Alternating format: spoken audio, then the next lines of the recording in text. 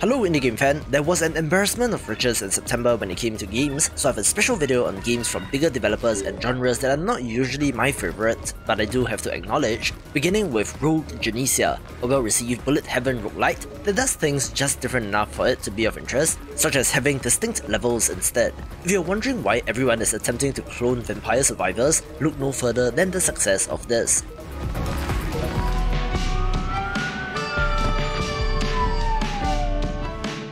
Serial Cleaners is the sequel to Serial Cleaner Singular from 2017, where you're cleaning up crime scenes before the police get there, coming to us from a rather large Polish team and has the support of publisher 505 Games. They changed up the art style and added more playable characters, which is nice, while retaining the core concept that made the original great, where stealth games are pretty rare these days, so it's of interest and does seem to have gone under the radar. A story of loyalty, betrayal, and crime. Lots of crime. The past they share is all that stands in the way of redemption. If you remember the 90s differently, their dirty work is the reason why. What you're about to witness is top secret information of the Foundation. Since this is my first real SCP project, you got any advice for me?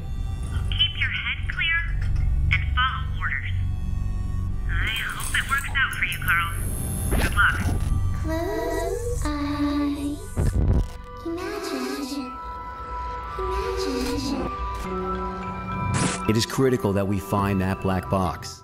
There are some insanely popular franchises in games that I have a shallow understanding of, and such is the case with SCP, the open source shared universe that can be used under the Creative Commons license, leading to games like SCP Secret Files, with plenty of unnatural, spooky and scary parts in this world. This game is a horror anthology where you're experiencing different cases, and while it was a September release, is perfect for October as well. Carter is a death row inmate.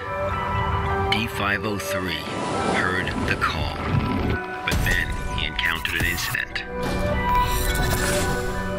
SCP-239 is now a ticking time bomb. She could go off at any moment. When you feel scared, just close your eyes.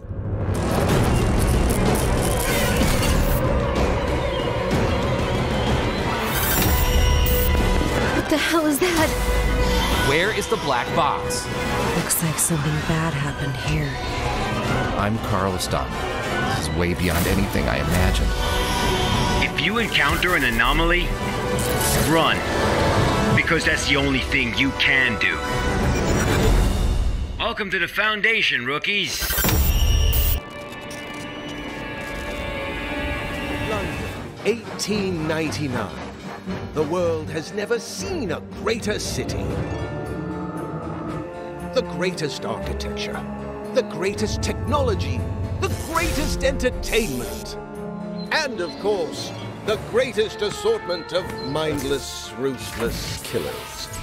A recent development. But hope prevails.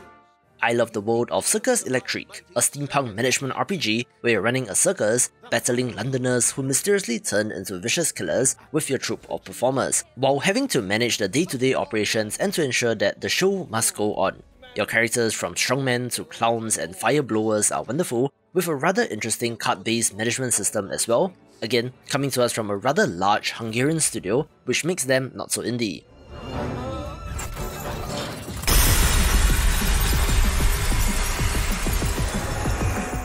Of the third-person action-adventure games released this year, Solstice is up there with the best, being a grimdark, moody title with fantastic action.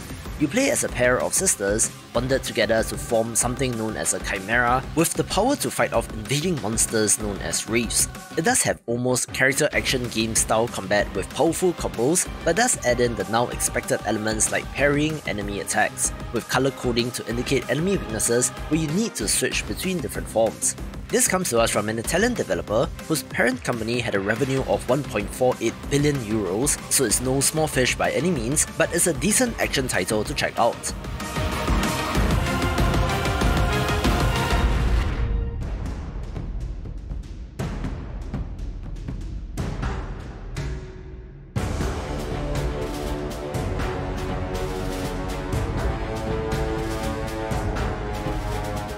I did mention the 1.0 release of Foxhole as well, a different kind of MMO where you play as a single soldier in a massive war against other players, where battles can take weeks to resolve, and everything from logistics and reconnaissance is done by the players themselves.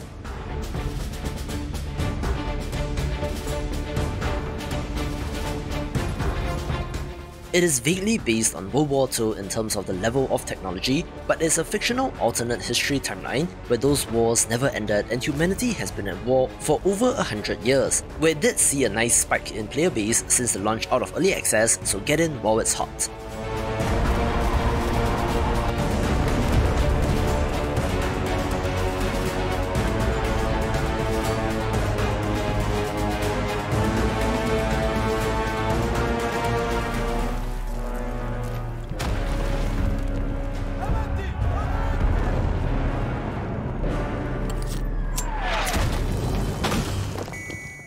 Similarly, Isonzo is a World War I shooter but in first person, taking the fight to the Italian front, where I believe developer and publisher Blackmail Games and M2H combined have a staff of about 30 people, which is very impressive considering that they are holding their ground against the EAs and Activisions of the world.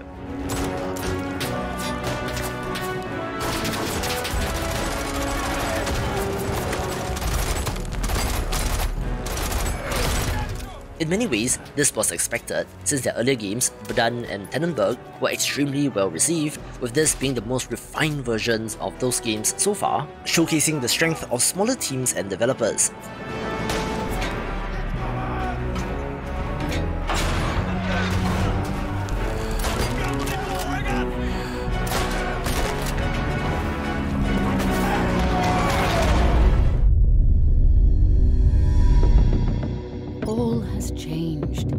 Our old lives are gone, but there is a new world to come. Tell me your orders.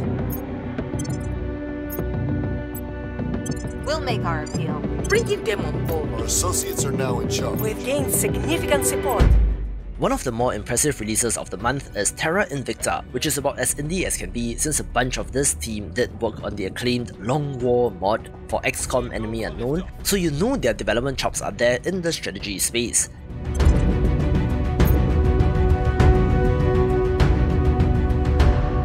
What is science, if not a consensus of trial and error? This game has you leading a faction of humanity in the wake of an alien invasion, eventually becoming technologically advanced enough to take to the stars with tactical combat in space. The war against the aliens can't be won on Earth alone. It seems very strategically deep, with more to come in early access, so if you love your grand strategy titles, dig into this one.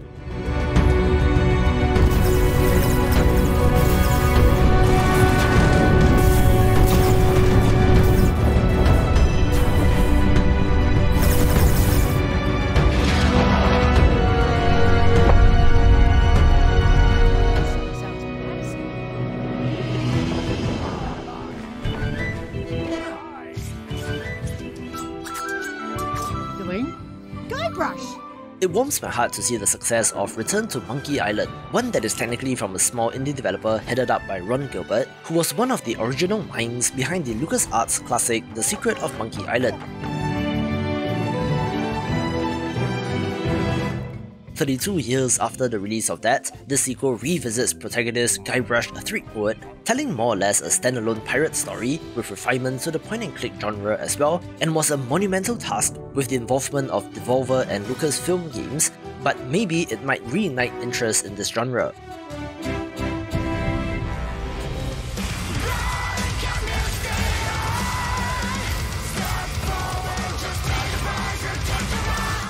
My goodness, if you love first-person shooters, I'm sure that you'll be interested in Metal Hellsinger due to the combination of fun weapons, great music and awesome mechanics where you're shooting, reloading and dodging on the beat, with polished modern graphics where it is essentially Metal Rhythm Doom Eternal, so if that sounds good, pick this up right away with more upcoming shooters of interest here.